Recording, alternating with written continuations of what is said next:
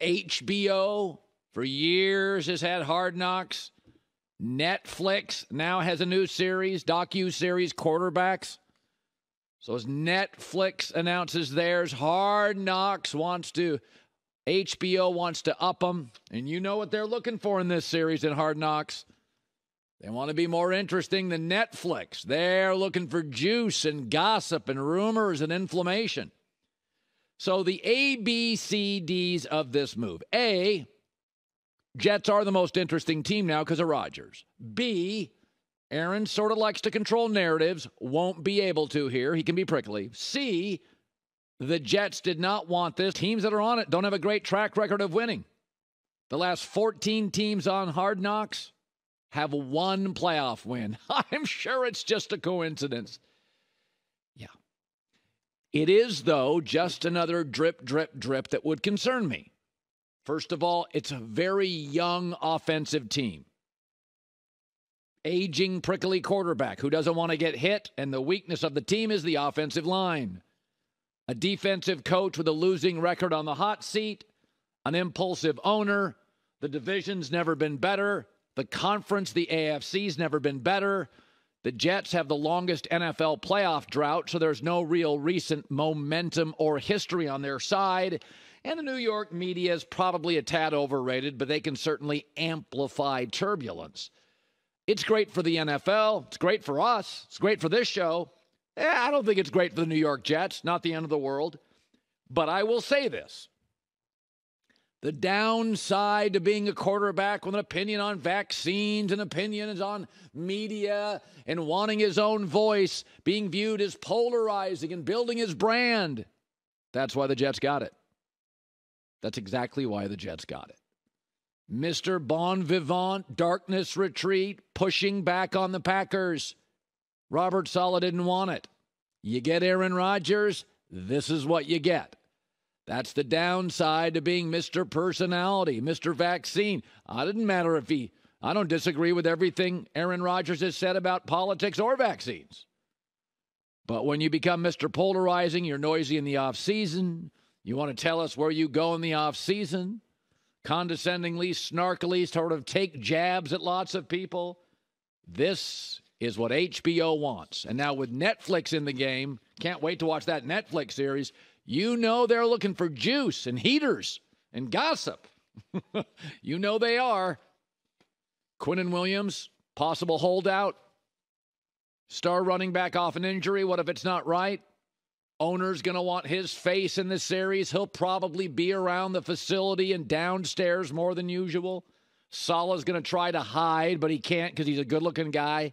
They'll want him on there, too. A couple of good-looking guys. Let's get them on. Let's get some hot sauce on this thing. Here comes Netflix. We're HBO, fighting for our lives in the streaming world. One playoff win, last 14 teams. I'm almost certain it's a coincidence. So Kenny Smith doing summer league stuff, and he was talking about Wemby. You know, a guy's going to be good when he's got a nickname, hasn't even played a game in any sport. Here's my prediction in 4 years. In fact, we're seeing it now. Our domestic players from our systems, G League, college, wherever, will be the most popular and sell the most shoes. European players will dominate our league and win the titles. This last draft is a prime example. Wemby is mature and layered and will make an immediate impact on the defensive end and probably will be very good offensively too. Scoot Henderson will be more dynamic, more talked about many nights, but he can't shoot. Because the European basketball system, I know it hurts, is better than ours. They value development. We value popularity and rushing you to the NBA. In Europe, their system is we. In America, our system is me. We're looking for likes. Our guys will get richer. Nike will love them. Their guys will win. Europe's best players, best young players, are now the world's best young players. Their guys will have titles. Our guys will have clout. And that's the way it's going to work. If you ask me today, pick 4 players under 30 you'd build your franchise around. 4 for 4 Europeans. Luka, Giannis, Jokic, and Wemby. 4, 4, 4. Those would be the guys under 30 I'd build around. I'm not saying I don't like Jason Tatum. I'm not saying Trae Young doesn't have talent. I'm not saying that. Those would be the 4 guys under 30 I would build around today. The European system asks their young players to play against men at an earlier age. Beats them up, toughens them up, layers them up. So they come in more mature, hardened, and ready to roll. It used to be that when Europeans came to the States, they were often soft or developmental players.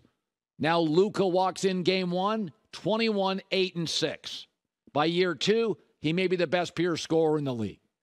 Wemby will walk in year 1 and be a disruptor day 1 defensively. Year 2, he'll add 27 a game.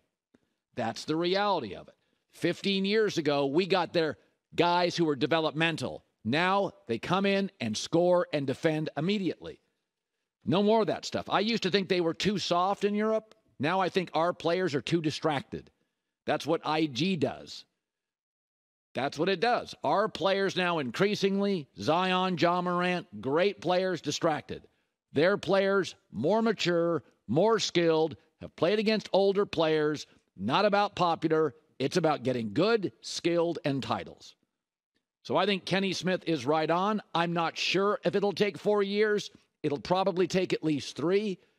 But again, if I had to build around 4 guys in the NBA today, under 30, I don't think I'm wrong. You can argue for Tatum.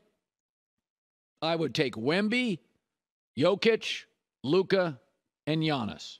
And I think even J-Mac agrees with that. Kenny Smith, MVP in 4 years. Jokic should have just won his 3rd straight. Instead, it was Embiid, another player, foreign-born. I'm all for it. I think it's great. I love the skilled players. They come in, they're ready to play, they're ready to work hard, the head is down, they don't really care about shoe deals. I mean, all those kids probably care a little bit, but they don't feel distracted. I think our players are dynamic and fun. I love watching them play. I can't wait to watch Scoot. But if you're asking me today who's going to win the next 6 titles, I'll take a Luka team, a Wemby team, a Giannis team, a Jokic team to win a majority, if not all of them. The Luka thing they got to figure out. But he is a remarkable all-time offensive talent. Hi, everybody. Thanks for watching. Subscribe here to get the latest from the show. Also, be sure to check out more of the best clips from The Herd or go watch a few segments from other shows on FS1.